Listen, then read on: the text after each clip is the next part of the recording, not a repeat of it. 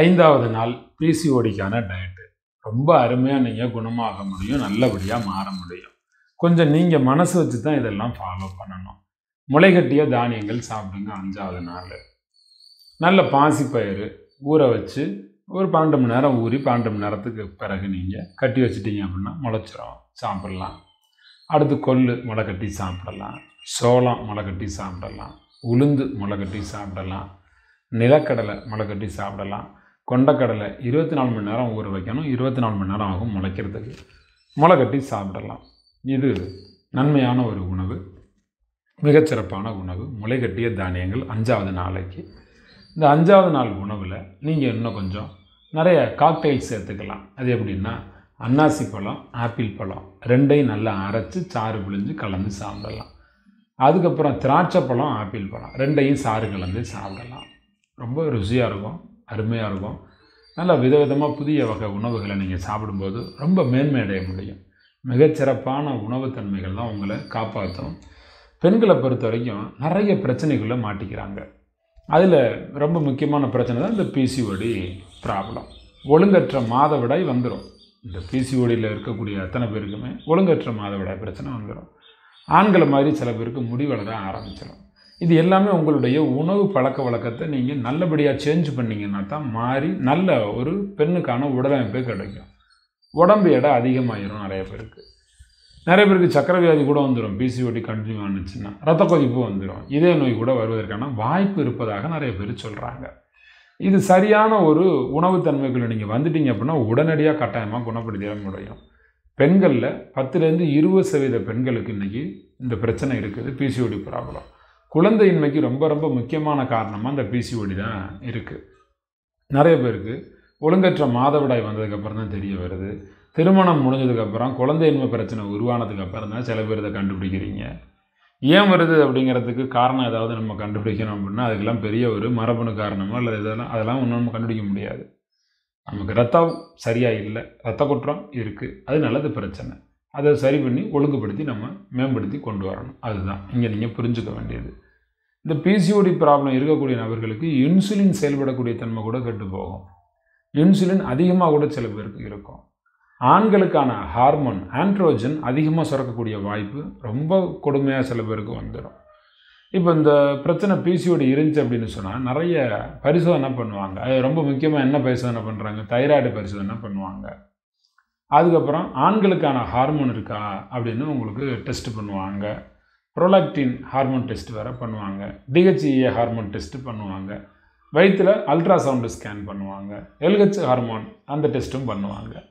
இது நவீன மருத்துவ உலக மையத்தில் இது எல்லாமே செய்கிறாங்க. இப்போது இந்த அல்ட்ராசவுண்ட் ஸ்கேன் பார்க்கும்போது தான் சின்னப்பையில் இருக்கக்கூடிய இந்த நீர்க்கட்டிகள் எல்லாத்தையும் கண்டுபிடிப்பாங்க. அப்போ ரத்த அழுத்தம், சர்க்கரை நோய் இதெல்லாம் வருவதற்கான வாய்ப்பு நமக்கு அதிகமாக இருக்கும். அப்படிங்கிறத நீங்கள் உணர்ந்துக்கிட்டு இப்போவே என்ன செய்யணும்? கொஞ்சம் கொஞ்சமாக சரியாகணும். சில பேருக்கு அபூர்வமாக இதில் எண்டோமெட்டீரியல் கேன்சர் கூட வருவதற்கான ஒரு வாய்ப்பு இருக்குது. அப்போது நீங்கள் என்ன பண்ணணும்? இப்போவே இயற்கைக்கு மாறி கொஞ்சம் கொஞ்சமாக சரி செஞ்சு இந்த பிரச்சனையிலேருந்து மீறி தாய்மை அடைவதற்கான ஒரு அன்புத்தன்மையை நீங்கள் டெவலப் பண்ணிக்கிறணும். உடம்புல இருக்கக்கூடிய பிரச்சனையை நீங்கள் மாற்றணும். மாதவிடாய் சில பேருக்கு சரியாக வர்றது இல்லைங்கிற ஒரு பிரச்சனை வரைக்குமா நீங்கள் இதை பெருசாக்கி கொண்டு போயிட்டே இருப்பீங்க. உடல் எடை மிகுந்து கொழுப்பு சக்தி அதிகமாகி கழுத்தை சுற்றி கருமையான நிறம் உருவாகி ரொம்ப பெரிய கொடுமை வர்ற அளவுக்கு நீங்கள் இதை மாற்றுவீங்க. இடுப்பில் இந்த யோனி பகுதி, அந்த யோனி பகுதியில் அபான வாயுவினுடைய இருப்பிடமே அதுதான். அது இந்த அபான வாயு பெண்களுக்கு சீராக இருந்துச்சுன்னா தான் அது ரொம்ப நல்லது. இல்லைன்னா இந்த பிரச்சனை வந்துடும். மாதவிடாய் அப்படிங்கிறது நெருப்புத்தன்மை கொண்டது. இந்த நெருப்போட செயல்பாடும் அபான வாயுனுடைய செயல்பாடும் பெண்களுக்கு சீராக இருக்கணும். உடற்பயிற்சி செய்யாமல் இருக்கிறது, டிவியை பார்த்துக்கிட்டே உட்காந்துக்கிறது, கண்டதையும் தின்னுக்கிட்டு அளவுக்கு மீறி சாப்பிட்டுக்கிட்டே உட்காந்துருக்கிறது, பாரம்பரிய உணவை புறக்கணித்து வாழ்கிறது, இந்த மாதிரியான வேலைகளில் ஈடுபடுவாங்க ரொம்ப மோசமாக இருக்கிறாங்க. இப்போது பருவம் அடைஞ்சதுக்கப்புறம் நிறைய பேருக்கு இடுப்பை சுற்றி என்ன ஆகுது? சதை வளர்ந்துருது. இதுக்கெல்லாம் இதுதான் காரணம். தப்பாக வாழ்கிறது தான் காரணம். அப்போ இதுலேருந்துலாம் மாறணுமா இல்லையா? நிறைய பேர் இப்போ என்ன பண்ணுறாங்க? நவீன முறையில் மலம் கழிக்கிறாங்க. சின்ன குழந்தைங்க கூட என்ன பண்ணுறாங்க? வெஸ்டர்ன் டாய்லெட்டில் போய் உட்காடுறாங்க. இந்திய முறையில் குத்துக்கால் வச்சு உட்காரக்கூடிய மலம் கழிக்கக்கூடிய மெத்தடுங்கிறது ஒரு பெரிய ஆசன முறை. அது அபான வாயுவை சீராக்கக்கூடிய மெத்தடு. பிசிஓடி ப்ராப்ளம் இருக்கக்கூடிய பெண்கள் கட்டாயமாக இந்தியன் டாய்லெட் உட்கார்ற மாதிரி தான் உட்காரணும். அபான வாயுவை பெண்கள் எல்லாரும் சீராக வச்சுக்கணும். அதை நீங்கள் தெரிஞ்சுக்கிறணும். அப்போ சொல்லித்தரக்கூடிய இந்த லைஃப் ப்ராக்டிஸ் மெத்தடை மட்டும் நீங்கள் தெளிவாக ஃபாலோ பண்ணிங்கன்னாவே போதும். ரொம்ப மேன்மையடைய முடியும். லைஃப் ப்ராக்டிஸ் மெத்தட் உங்களுக்கு தேவை. அதை விட்டு நீங்கள் தப்பாக ஃபாலோ பண்ணிகிட்டே இருந்தீங்கன்னா என்ன அர்த்தம்? ஏதோ மருத்துவ முறைகள் மூலமாக மருந்து சிகிச்சை முறைகள் மூலமாக ஏதாவது எடுத்துக்கிட்டு அதனால் ஏதாவது நன்மை நடக்க போதா? ஒரு பெரிய நன்மையும் நடக்க போகிறது இல்லை. இப்போ இந்த 5ஆவது நாள் டயட்டில் நீங்கள் இப்போ என்ன தெரிஞ்சுக்கிறீங்க அப்படின்னா, இனிமேல் உங்களுடைய மலம் கழிக்கும் தன்மைங்கிறது குத்துக்காலிட்டு இந்தியன் டாய்லெட்டில் போகிற மாதிரி தான் நீங்கள் போகணும். இந்த 5ஆவது நாளைக்கு நீங்கள் என்ன பண்ணிக்கலாம்னா, நல்லபடியான ஆவாரம் புட்டியோ செம்பருத்தி புட்டியோ கண்டினியூ பண்ணுறதோ, வெந்தய டீயை குடிக்கிறதோ, அதுக்கு அடுத்து சுக்குமல்லி காப்பி குடிக்கிறதோ, அதை காலை மாலைன்னு கண்டினியூ பண்ணிகிட்டே வாங்க. ரொம்ப மேன்மை நல்லது நடக்கும். நல்ல முளைகட்டிய தானியங்களை சாப்பிடுங்க. அப்புறம் காக்டைல்ஸ், ஆப்பிள் இந்த ஜூஸ் எல்லாம் சாப்பிடுங்க. கொஞ்சம் அன்னாசி ஜூஸ் கூட சேர்த்து சாப்பிடுங்க. திராட்சை ஜூஸும் கூட சேர்த்து சாப்பிடுங்க. ரொம்ப நல்லாயிருக்கும். சுவை அதிகமாகும். ஆப்பிள், கேரட்டு, அன்னாசி பழம், பேரிச்சம்பழம் இதெல்லாம் சேர்த்தும் சாப்பிட்லாம். அற்புதமான காக்டைல். இதெல்லாம் 5 ஸ்டார் ஹோட்டலில் இப்படி தான் உங்களுக்கு நல்லபடியாக கொடுப்பாங்க ஜூஸ் எல்லாமே. இது ஸ்டார் ஹோட்டலில் கொடுக்கக்கூடிய உணவு முறையில் நான் உங்களுக்கு சொல்லிக்கிட்டு இருக்கேன். ஒவ்வொன்றுமே பிரித்து ஆராய்ஞ்சு ஒரு விஷயத்தையுமே உங்களுக்கு எதை கொடுத்தா எப்படிலாம் நீங்கள் நன்மை அடைவீங்கிறத நான் சொல்லி கொடுத்துக்கிட்டு இருக்கேன். மொத்தம் 30 நாளைக்கான டயட்டு. 30 நாள் நான் சொல்கிறத ஃபாலோ பண்ணுங்கள். ஒவ்வொரு நாளும் ஒரு வீடியோ பதிவாக நான் உங்களுக்கு கொடுத்துக்கிட்டு இருக்கிறேன். மொத்தம் 30 வீடியோக்கள்.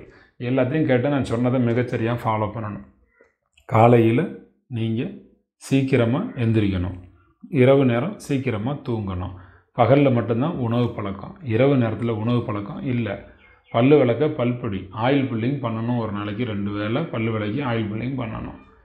எப்போதுமே டீ காபி பால் தயிர் மோரெல்லாம் வேண்டாம், ஒதுக்கிடுங்க. ஏன்னா இப்போ எல்லாம் குப்பை பால். நல்ல பசும்பாலாக இருந்தாலுமே வேண்டாம். எப்போயாவது என்றைக்காவது பசும்பால் சாப்பிட்டுக்கலாம். அதுக்கு டெய்லியெலாம் சாப்பிடக்கூடாது, கெடுதலை கொடுத்துரும். இதை நீங்கள் மனசில் புரிஞ்சு மிக தெளிவாக இருங்க. நன்மைகள் 1000 நடக்கும் உங்களுக்கு. தொடர்ந்து எல்லா வீடியோவும் பார்த்து எழுதி வச்சுக்கிட்டு மிகச்சிறப்பாக ஃபாலோ பண்ணுங்கள். நான் எல்லாமே அன்புத்தன்மையோடு உங்களுக்கு புரிய வச்சுருவேன். கட்டாயம் நீங்கள் குணமாக போகிறீங்க. நான் சொல்கிறத கேட்டால். யார் சொல்லியும் கேட்கறதில்ல, நான் சொல்கிறேன் கேளுங்க. உங்களுக்கு எல்லாமே நான் தான். அத்தனையும் நான் உங்களுக்கு சரி பண்ணி தரேன். உங்கள் வாழ்க்கையில் நல்ல மறுமலர்ச்சியை கொடுத்து மிகச்சிறப்பாக உங்களை நான் மாற்றி காட்டுறேன். ஃபாலோ பண்ணுங்கள். நன்மைகள் எல்லாமே நடக்கும் உங்களுக்கு. பசி அதிகமாக இருந்தது யாருக்காவது சில பேருக்கு தோணும். அப்படி யாருக்காவது பசிக்குது அப்படின்னு தோணுச்சு அப்படின்னா, நல்லபடியாக ஒரு சிக்கலுமே இல்லாத சில காய்கறிகள் நம்ம தேர்ந்தெடுத்தால் சாப்பிடணும். அப்போ பசி அதிகமாக இருக்குது அல்லது வேறு ஏதாவது சமைச்ச உணவுகளை சாப்பிடணும் அப்படின்னு உங்களுக்கு தோணுச்சுன்னா, நல்ல வெண்டைக்காய் வாங்கி வச்சுக்கிட்டு பொரியல் செஞ்சு சாப்பிடுங்க. இது 5ஆவது நாள் டயட்டில் சேர்த்துக்கோங்க. இதெல்லாம் கட்டாயமாக சொல்லலை. சாப்பிட்டே ஆகணுங்கிற ஒரு மன வெறித்தனம் யாருக்காவது இருக்கும். அவங்களுக்கு வேறு வழியில் என்னதை சேர்த்துக்கலாம் அப்படின்னு சொல்ல வரேன். இந்த 5ஆவது நாள் என்ன செஞ்சு குளிக்கிறது அப்படின்னு கூட சில பேர் கேட்பீங்க. ரொம்ப அற்புதம். மிகச்சிறப்பான ஒரு கீரை இருக்குது. என்ன அப்படின்னு சொன்னால், அந்த இலை வகைகள் இருக்குல்ல, இலை வகைகள் எல்லாமே நீங்கள் போட்டு குளிக்க முடியும். அது ரொம்ப சிறப்பாக குப்பைமேனி கீரை, குப்பைமேனி இலை இருக்குல்ல, அதை அரைச்சி உடம்புக்கு பூசி தலைமுடிக்கும் பூசிக்கலாம். அல்லது தலைமுடிக்கு தான் நம்ம வெண்டைக்காய் வச்சுருக்கிறோம். அது இல்லைன்னாக்கா ரொம்ப அற்புதமாக தேங்காய் பால் வச்சுருக்கோம். அது இல்லைன்னா தயிர் வச்சுருக்கிறோம். அதை பூசி குளிச்சுக்கலாம். உடம்புக்கெல்லாம் குப்பைமேனி இலை போட்டு அற்புதமாக குளிங்க. பேரானந்தம் பாருங்க. நல்லது நிறைய நடக்கும் உங்களுக்கு. இதை நிறைய பேருக்கு சொல்லுங்கள். எல்லோரையும் ஃபாலோ பண்ணுவீங்க. ஒரு டீமாக பெண்களோட சேர்ந்து எல்லா பெண்களும் சேர்ந்து ஃபாலோ பண்ணுங்கள். இப்போலேருந்து பருவ வயது பெண்களுக்கு ரொம்ப கவனத்தோடு இது போல் உணவுகளை கொடுத்து ப்ராக்டிஸ் பண்ணுங்கள். இரவு உணவை கட்டாயம் நிறுத்துங்க. நான் இப்போ சொல்லியிருக்கக்கூடிய உணவுகள்லாம் இந்த பிசிஓடி கம்ப்ளைண்ட்டே இல்லாத நபர்கள்லாம் ஏதாவது ஒரு நேரமாவது ஒரு நாளைக்கு இதை எடுத்து ப்ராக்டிஸ் பண்ண ஆரம்பிச்சிங்கன்னா, இப்போலேருந்து எந்த விதமான பிரச்சனையும் இல்லாமல் நீங்கள் வாழ முடியும், நல்லா இருக்க முடியும். நீங்களாக வாழ்ந்தால் தான் நீங்கள் ஒரு ஆணோட திருப்தியாக வாழ முடியும். உங்களோட உடம்பு உங்களோட மனசு சீராக்குங்க. அப்போ தான் நீங்கள் ஒருத்தர் திருமணம் செஞ்சு வாழும்போது அந்த வாழ்க்கை ரொம்ப நல்ல வாழ்க்கையாக அமையுங்கிறத புரிஞ்சுக்கிட்டு ஃபாலோ பண்ணுங்கள். நல்லா இருக்கணும் நீங்கள்.